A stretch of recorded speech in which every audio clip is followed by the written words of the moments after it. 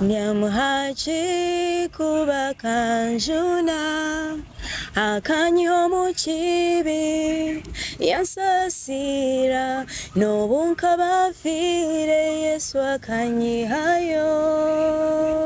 Nyamhachi kuba kanjuna akanyo muchibi yansasira nobunka bafire Yesu akanyihayo.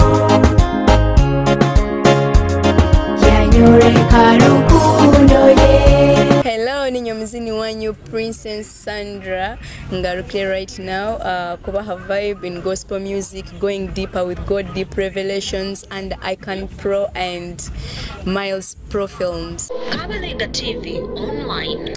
Yes, abakutura banyita Sean Clinton owa KMG at live Kabalega TV kandi kya lero tunayo omugenyi wetu ba host waitu bamwesere Princess Sandra. Yes, Princess Sandra.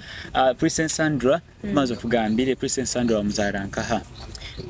Princess Sandra banzara kitekura kigorobya kitekura wambule maiso. That is Hoima. Yes, mu industry no ulinka kiyo like ukabanka ki mu entertainment industry. Nkaba muzini.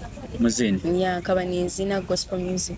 Yes, abakumanya abatamanyire bamwesere Princess Sandra. Yeah. Princess Sandra alakazina kawaziniro baketaganda muhachi akazina ka trending muno. Yes. Okusatwa yakapera kayo. Nobunka bafire Yesu akanyihayo yanyoreka rukundo ye. Yes, bamwese Princess Sandra akonoka kazina kabaire hit song yayo breakthrough akakatera it's now about 13 years. Yeah, 13 years. 13 years. Yes, nkunda ainyumao akabosageza abayiro in those days or those 13 years ezigamba nti iwe na Master Parrot. Master Parrot mkawa mwina connections tumanye bazo tugambie what happened. Yeah, abantu bakakimisunderstanding. No, we didn't have any connection to akuraga bukora itwena. Yeah.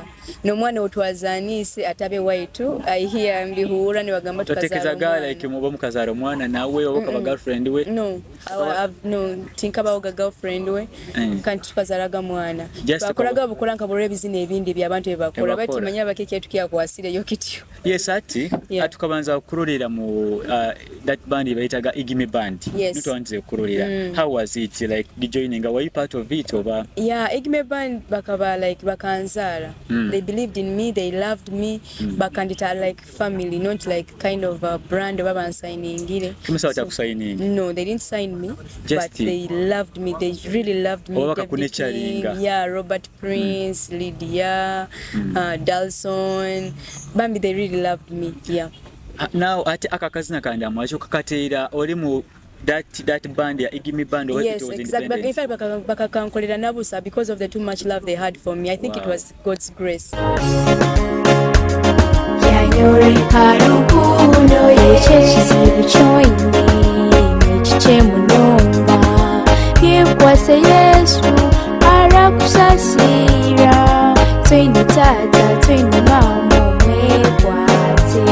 Princess Sandra bazo tugamba utaganka hakikike otuleteire.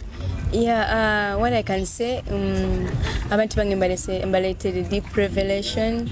I'm going to go deep into gospel music because I've been separated for a while. Hatingarukire. Right now, ndina Icon Pro Media and Miles Pro Films. Yeah, Nova managing right now. They still believe in me and they still believe that I can give something to the nation. So should we expect more collabos, or are you going to be doing collabos with some artists? No, currently I'm not into collabos. Right now I just want to give my revelation. I just want to be myself and give it to the people.